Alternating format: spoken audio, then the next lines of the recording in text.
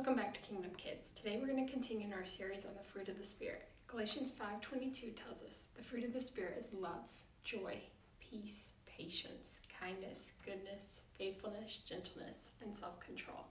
And as we abide in Christ and grow in our relationship with Him, the fruit of the Spirit grows in us and overflows out of us.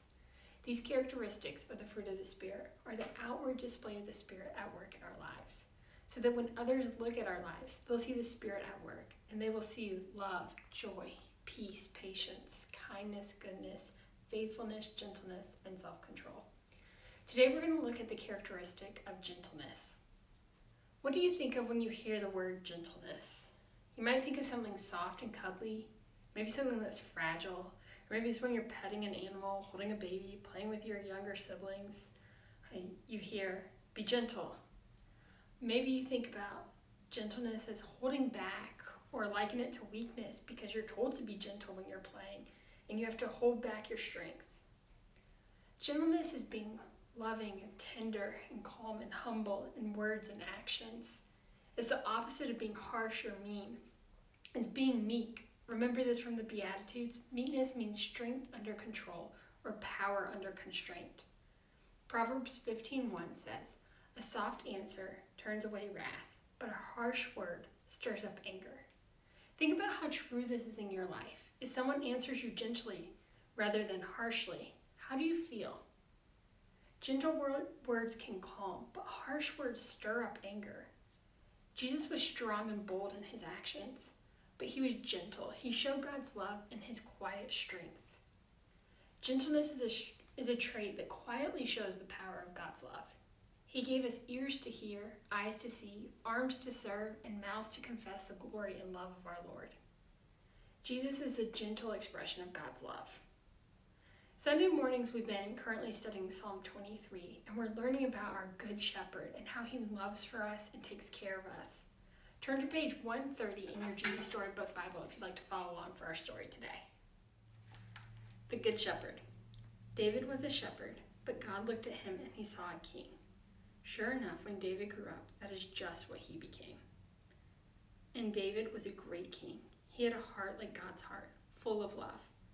Now that didn't mean he was perfect, because he did some terrible things. He even murdered a man. No, David made a big mess of his life. But God can take even the biggest mess and make it work in his plan. "I need a new heart, Lord," David prayed, "because mine is full of sin. Make me clean inside."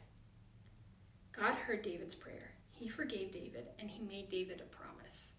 "I will make you great, David, and one day a king will be born into your family, and he will heal the whole world." Did you know that David was a songwriter too? In fact, his songs were so good they might have been in the top 40 charts, if they'd been invented yet. David's songs are like prayers.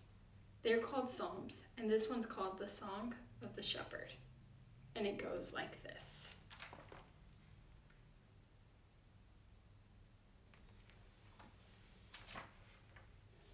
God is my shepherd, and I am his little lamb.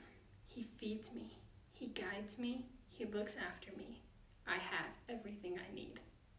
Inside my heart is very quiet as lying still in the soft green grass, in a meadow by a little stream. Even when I walk through the dark, scary, lonely places, I won't be afraid, because my shepherd knows where I am. He is here with me, he keeps me safe, he rescues me. He makes me strong and brave.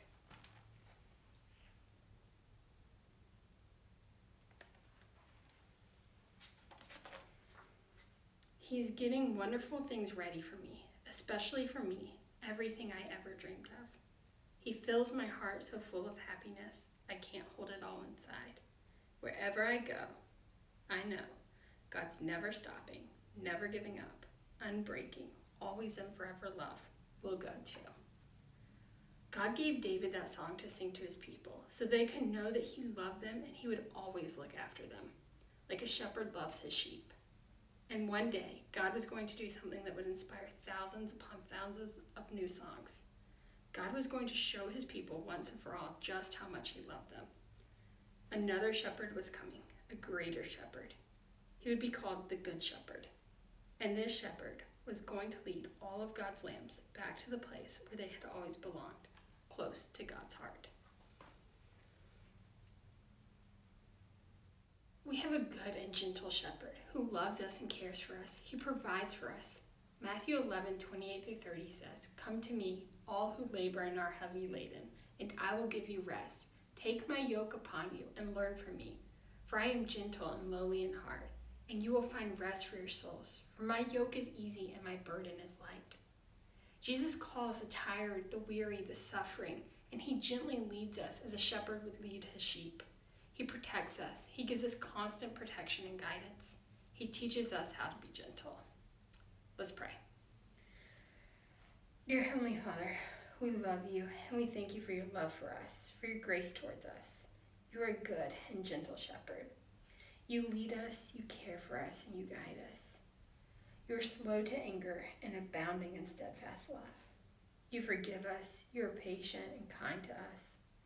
Thank you for sending Jesus to die for our sins. We confess that we are not always gentle. We answer harshly instead of out of love. Help us, Lord, to be quick to listen, slow to speak, and slow to become angry, Lord. Help us to respond out of love and truth. We pray that you will continue to grow, that we'll continue to grow in the grace and knowledge of you, and that love, joy, peace, patience, kindness, goodness, faithfulness, gentleness, and self-control would overflow from our lives for those around us to see, and that they would also come to know you as their Lord and Savior. This in Jesus' name we pray. Amen.